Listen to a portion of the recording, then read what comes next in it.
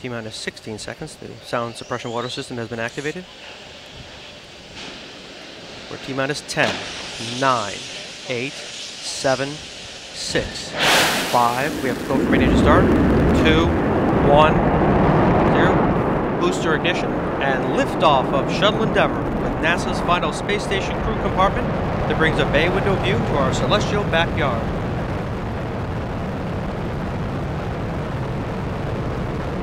Houston, Endeavour, roll program. Roger, roll, Endeavour. This is Mission Control Houston. Endeavour's roll maneuver is complete. It is now in a heads-down position on track for its flight to the International Space Station.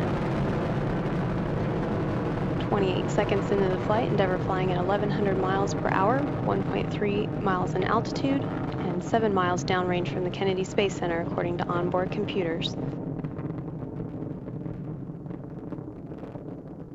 Endeavour's engines are throttling down as the orbiter passes through the area of maximum pressure on the vehicle.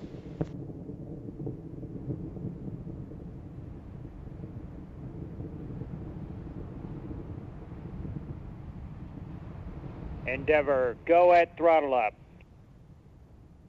Endeavour copies, go at throttle up. The 3 main engines on board are throttling back up, now 1 minute 10 seconds into flight. Endeavour flying at 1,800 miles per hour, 10 miles in altitude, 11.5 miles downrange. At liftoff, the fully fueled shuttle, boosters, and external tank weighed 4.5 million pounds. The total thrust at launch was 6,425,000 pounds. All systems continue to function well. 3 good main engines, 3 good power generating fuel cells, and 3 good auxiliary power units for the hydraulic system.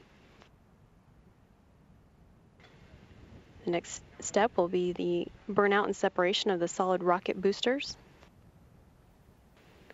Combined, the twin boosters provide 5.3 million pounds of thrust to propel the orbiter toward space.